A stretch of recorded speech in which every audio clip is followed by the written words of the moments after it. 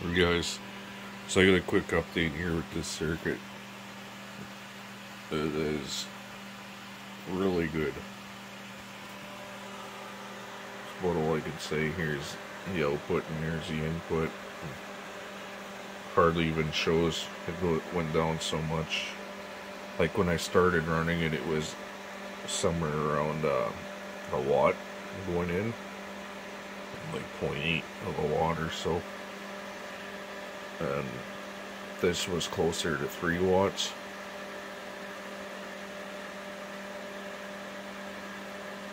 I ran it a bit, like that was over 7 hours ago. I ran it last night a bit. Turn it on again here today, but this is constantly going up. The output battery is probably about 50% charged. It's that one there, 26.6 volts. This is 3.326 volts, and it's just measuring this one cell right here. The negative is right there, which goes to here, and there's the positive. So it's a good way to see your voltage increase. Like if one cell's doing that, you're all doing that type of thing. Just that you have the extra number here with these meters. This one here has been like this for most of the day here. Most of the whole time. Get level, like when I first turned it on, it was at 3.285. Then it went down to 3.28, and it's taken like over 7 hours for it to go down to 3.279. But what I have here is this circuit, and I realized I made a mistake on this circuit when I showed you guys. I forgot to put a piece in here. This is a big reason why I'm making this video. Hope you guys didn't make this and then have problems with it, because right here I didn't have this in here. This is a 33K resistor. This circuit doesn't have the reed switch, but you can put one in, it doesn't matter. This was 8K and I changed it down to 2K. I think you'll get better efficiencies with a 2K resistor here. And also, what I'm seeing a lot with this is don't use Schottky diodes. Schottky diodes don't work for this.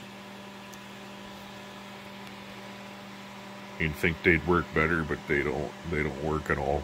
You don't get any of the over unity effects with Schottky diodes. Like I have this 20 amp one right here. It's a really good 200 volt 20 amp diode. Using this does not work. I've got other Schottky diodes that don't work. I've tried all sorts of them. The ones that work are the 1000 volt. Just seeing here, I'm looking for them on my bench here. The part number, it's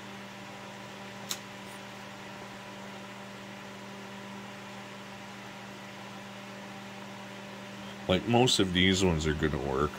These are 1000 volt. These are 1000 volt. These are 1 amp diodes. And the ones I'm using are 1.5 amps. Right here to 5399. But what I do is I parallel 4 of them together in the circuit now. Right there, you can see they're all parallel together.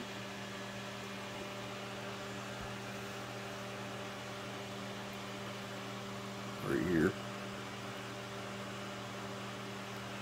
The gray is facing that way, and this side of the diode goes to the output right here, which is the positive out. And this side of the diode is right here on the negative of the motor, or coil, call it. And this is just your standard transformer out of like an amplifier, like say 600 watt amp for your house stereo, and it's on the 120 side. But right away, very soon there'll be a video here of me taking this whole thing. There'll be nothing, it'll be just a clear slate, and I'll bring each piece in. I'll put one battery there, you know, put the other battery there. I'll bring the transformer in separately, I'll bring the circuit in separately, and I'll have my phone or camera on the tripod, and you'll see every part of it going together. And then I will turn the circuit on, and you will see how it works. And I'll have rested batteries too. They will have been resting overnight. When I make it, you can see there it's trying to go up. The input doesn't move. It's put 2 watt hours in, and it's put out 11 watt hours on the output. And you can see most of the time it's 0. It's so low it doesn't even register on the meter. And here's the scope shot.